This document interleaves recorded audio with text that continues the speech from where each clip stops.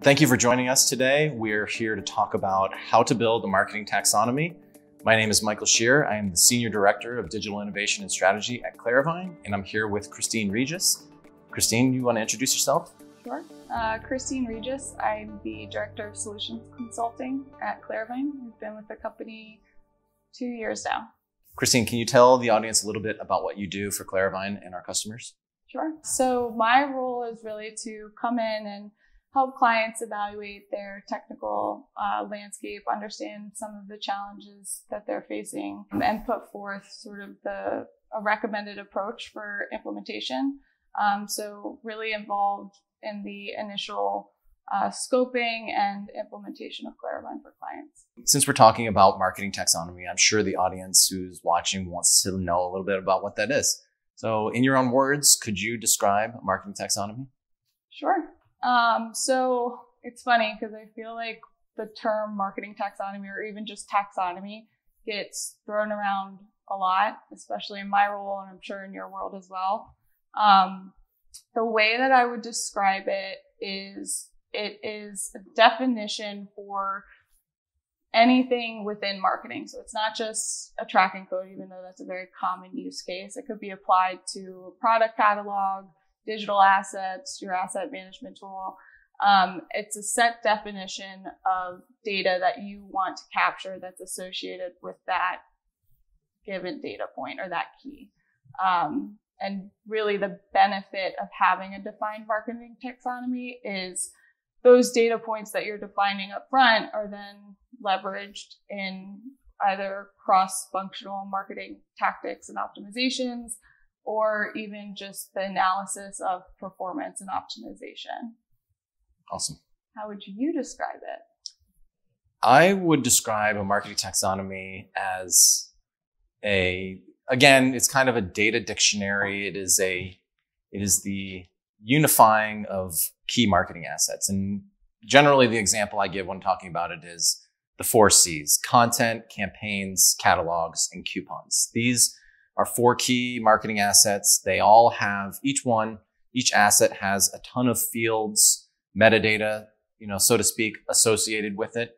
And so it's this mapping of fields and values, not just underneath each asset, but across these different assets. So being able to have the interconnectedness of, again, campaigns, content, coupons, catalogs, etc. When you're able to standardize and connect those things, you can do a whole lot more with your marketing, everything you're doing in marketing. Yeah, building a solid data foundation. So you talked a little bit about it when defining a marketing taxonomy, but can you expand on the value of building one and applying one? At the most fundamental level, it's the optimization ability. Because you're collecting more data points and more standardized data points. So your ability to optimize off of all of those various points that you're now collecting is just further enriched. And then additionally, it's the insights that you get. So for analyzing performance, product performance, asset performance, you're able to sort of pull different levers with more confidence and based off of the data that you're now collecting. Makes sense. What do you see as the benefit? On top of what you describe, I think one of the important things that people need to understand is that when you have everybody working from a marketing taxonomy, that you are going to be more agile because you aren't worried about what values to set up. These things are predetermined. They're ready to go. You apply them and you can move on. So there's you create a culture of agility and collaboration. And I think that's the thing. Yes, data quality is important. Building trust in your data is hugely important, but there is this collaboration and culture of agility that can be created once you are all working from the same taxonomy playbook. And so I think that's really important for everybody to understand. Yeah. And I think it's a good point, the playbook and having those definitions in a agreed upon centralized environment. You think about how marketing technology has evolved over the years, and organizations, I mean, as great as they are, as agile as they are and organized, you're still susceptible of loss in knowledge as the organization matures, adopts new technologies. So that's a lot of the time what causes just discrepancies in data, and the lack of taxonomies is just the natural change and progression of growth in technology. Yeah, I mean, talking about the growth of technology, we have been bombarded with marketing technology over the past decade or so.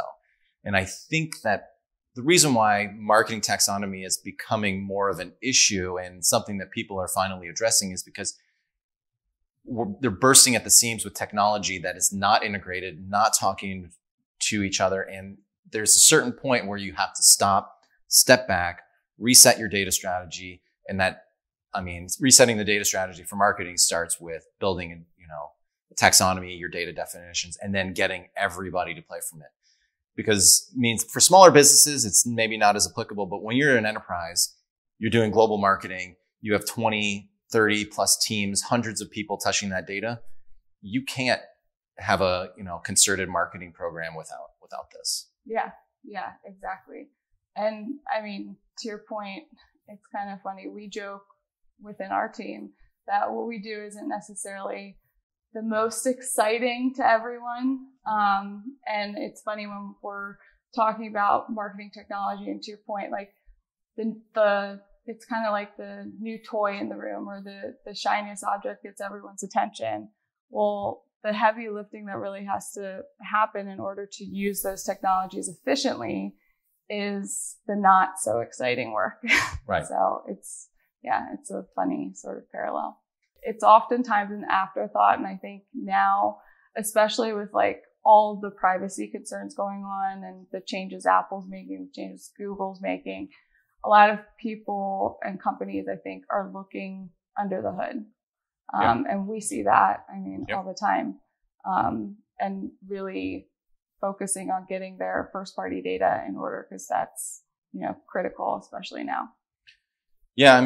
There's going to be more, they're going to have to restructure their data. Like, this isn't just to solve the problems of old that were created from rapidly implementing technology without setting the foundation first, but it's also to address what you said, like the privacy changes and building out data sets that are standardized so that you can do testing even when you don't know who an individual is. And, the way I think about it is that all that extra metadata that you can capture when it's standardized and it's accurate on a campaign or interaction with your site or coupons, all those little pieces of metadata are optimization opportunities, the ability to segment, the ability to deliver customized personalization in all of your different, on your mobile apps and your website experience. Without all of that data flowing through, you're going to be flying blind. So I think that there's a huge opportunity to standardize your metadata, create the rules, and really do some great things with your marketing still with that practice in place. Yeah. These things being said, what usually is a trigger for an organization to actually prioritize this? Because we talk about it. It sounds great. Not a ton of people are not a ton of businesses are doing it. So what's the trigger? Yeah. It's a good question. I think there's multiple triggers that could occur. I think sometimes it's a new person joining an organization and they're, curious. I'm guilty of it. I know a few companies that I've joined in the past within my first 2 weeks. And it's like, what's that? Like, what are we doing here? Where's who runs this campaign? And, I looked under the hood. And then it's, kind of what we were just talking about, all the different changes to privacy. It's making people really look internally and look under the hood and look at their data structure. And, so I think there's multiple factors that usually drive people to wanting to solve for their marketing taxonomy. Yeah. But usually it's like those two. But Yeah, I wonder when you talk about a new person coming in, I imagine that like with the rise of chief digital officers, chief data officers, that one of their mandates when joining the organization is actually to reestablish some trustworthy data, data and data quality within marketing and beyond marketing. We talk about marketing data because that's what we're closest to. That's what a lot of our customers are solving. And we're at, this is a MarTech event. So we're going to stick with marketing. Yeah. So mandated to solve that. And not only just the privacy changes, but we talked about this earlier off camera, but when you have a campaign that you spend millions of dollars on, and then, oh, by the way, we didn't track this. Yeah. So that's happened. I'm sure that there's a number of people watching this right now where they've been in a scenario where tracking was broken. They cannot, attribute any performance to that. And then when they're going, you said this, when they're going back to ask for budget, how do they justify it when they had no tracking in place to prove performance? So that's a big one as well. Yeah. You'd be surprised. It still surprises me to this day when I hear of clients or even friends, all my friends work in the industry, where they go, yeah, we launched a campaign and didn't have any tracking on it. Like, oops. Yeah. It's hard to imagine. Yeah, it's hard to imagine savvy organizations letting that happen, but it does. It's hard to imagine that happening. It's hard to imagine the lack in visibility from a tracking standpoint when they do track things. I've learned to try not to be surprised at this point. That's fair. But yeah. And we know not everything in marketing is trackable, but when it can be, you should make sure that you should make the most of it. Yeah. Yeah. I think the other thing besides the wasted spend, especially when you are tracking performance, is, content is huge these days. The content that most businesses are pumping out is, astronomical. And a lot of times there's duplicate content being created, double effort, things get lost. Nobody knows how to find things. So besides the campaign solve, there's a lot of problems solved with content duplication and wasted time when you also are applying taxonomy, because that taxonomy and those fields and values are stored in your DAM or your CMS. And then you're able to, when they're standardized, you can find those assets. When they're not, somebody has to go recreate them. We saw it, like COVID is a great example. When that was, first a thing, going into a year now, but, marketers were shuffling. We heard of a few use cases of it, where they're trying to pull assets, and take them down. And the amount of time it was taking them was days. Like, we don't have days. This is sensitive to the subject right now, and we need it down now. And unfortunately, a lot of brands didn't have the ability for a quick turnaround, and I know they faced a lot of backlash in the media. Well, we were, talking to a major retailer during this time when this all hit, and they totally understood marketing taxonomy, the application, what Claravine did. And because of what you just described, they literally had to pull out of the discussions because they had to have all hands on deck to pull assets out of market.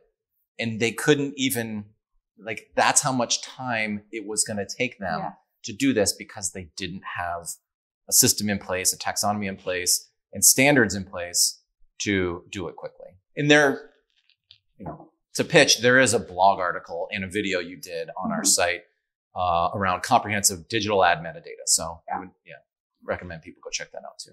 Of course. The other thing I was going to mention, that as you're talking about what triggers organizations to, get a hold on the taxonomy or implement a taxonomy, is you see it popping up more and more now, is organizations are hiring taxonomists. So that's like another dedicated role in addition to the chief digital officer roles that we're seeing in organizations that, they're obviously noticing issues within their data, so much so that they have roles just dedicated to figuring this stuff out for them.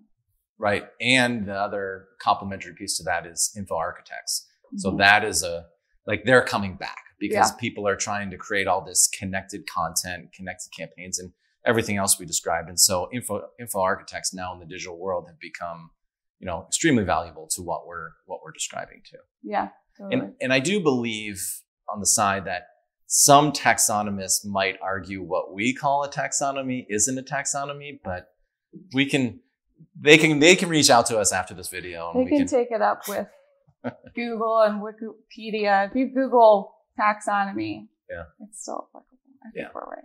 Definitely. So all things considered, we kind of talked about what it is, the value, what triggers.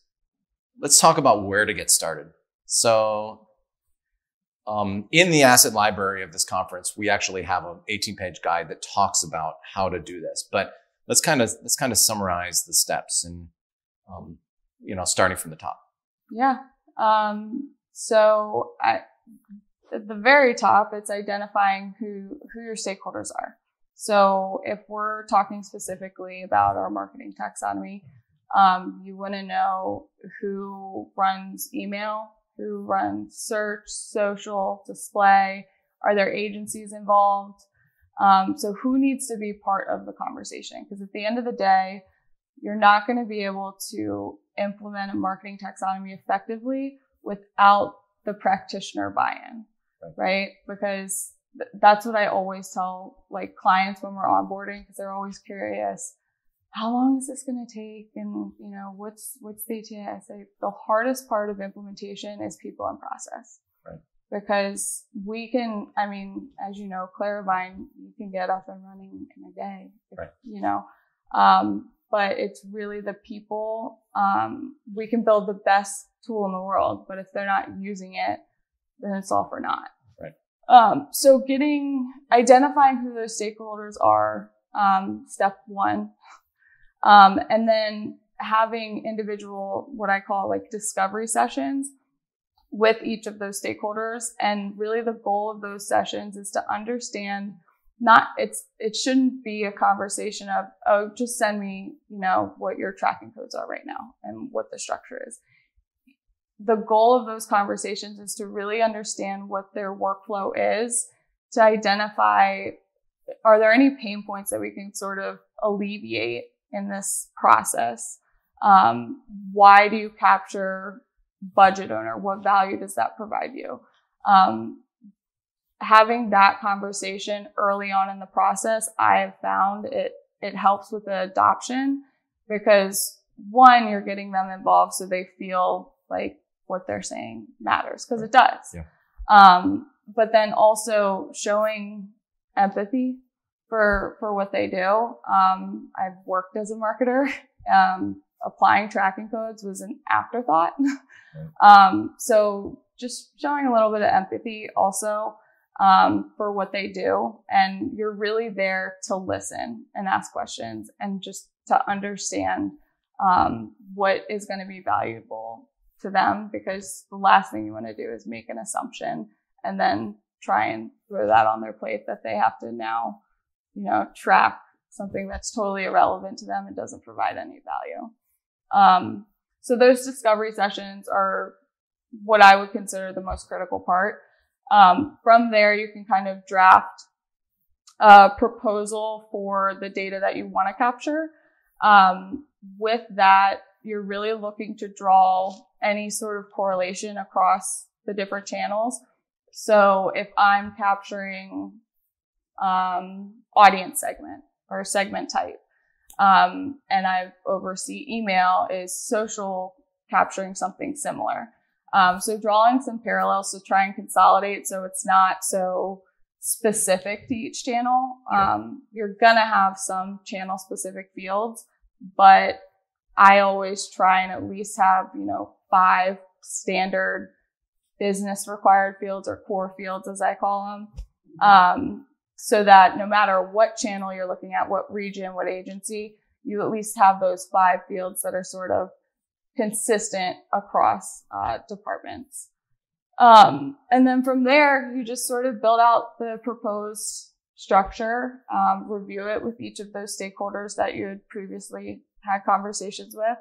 And then you'd build it out in Claravine or in an Excel document.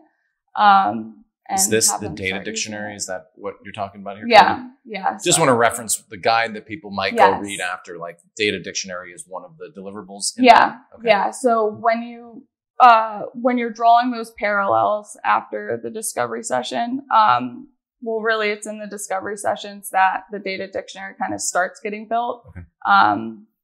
I started doing it just because it was helpful for me. I'd have like one row of data that was collected from the email team. This is with my notes and stuff. And then the next row would be for social, then display, just because having them kind of stacked like that is helpful. Sure. And then when you revise it for the actual deliverable, that turns into your data dictionary. Okay.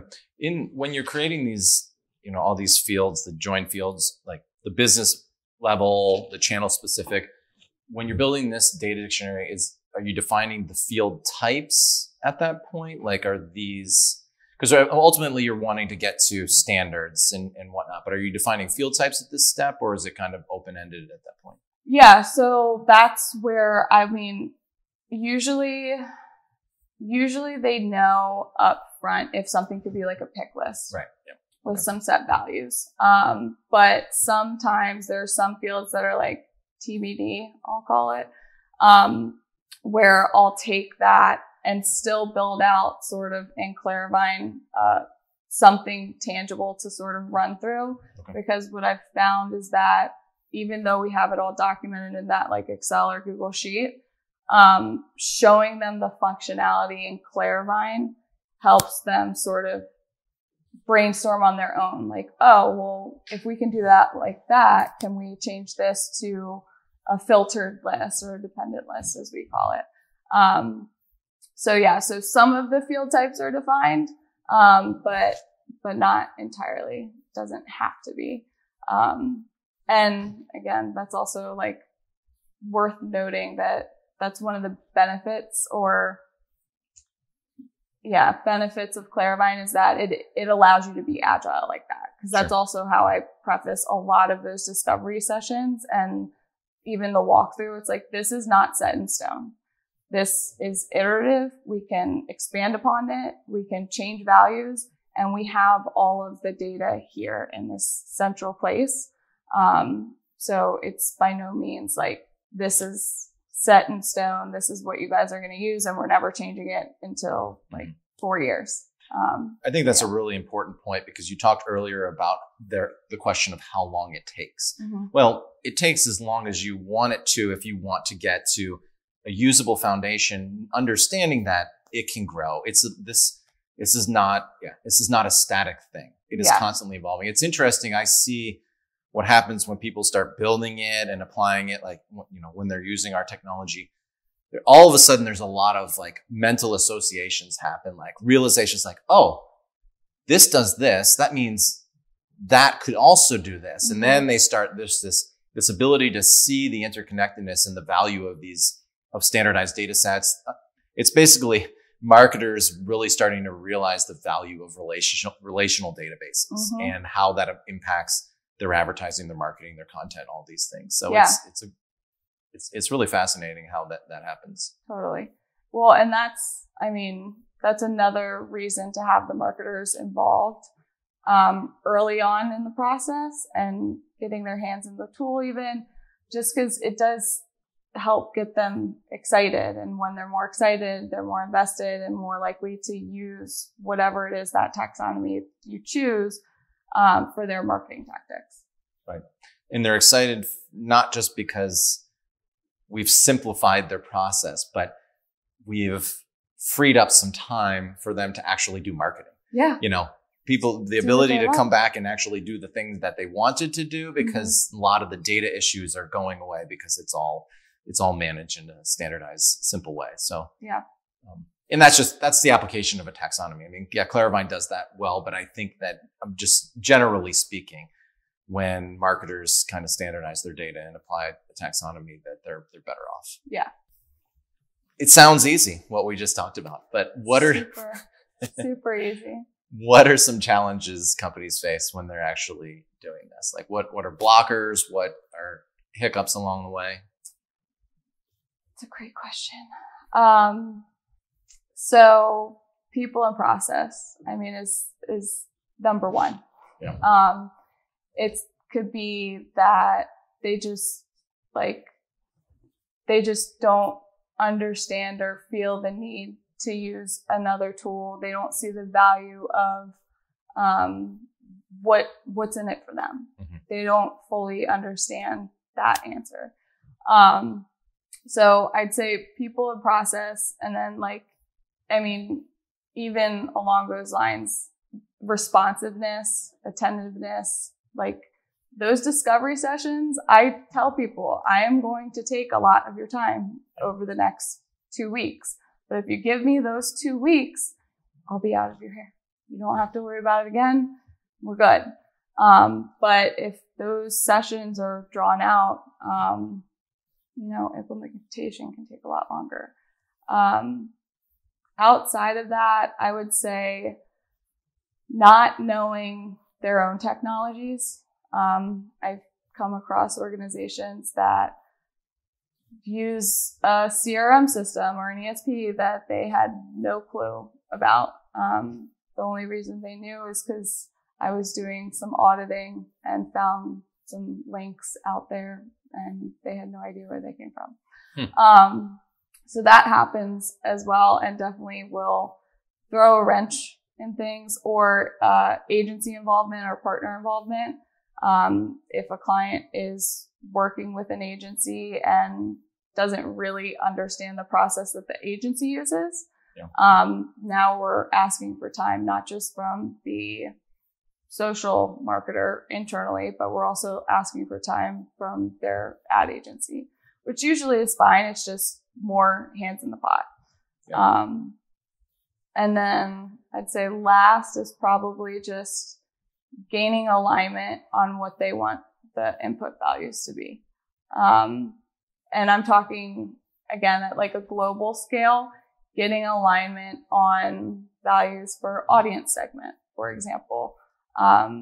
There's oftentimes questions how do we interpret this field? What do you mean by audience segment? Is that the segment that we're emailing to, or is that the segment of the content that's within the email?